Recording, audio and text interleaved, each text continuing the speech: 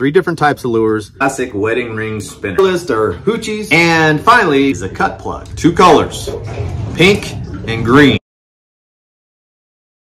Hook closest to the lure, skin it through the heads. I use 3 different types of flashers.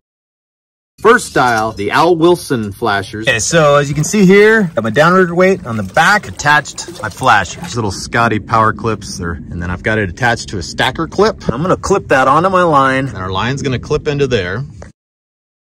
I like to use Pro Trolls. For 3 Hellraiser Dodgers, kick side to side.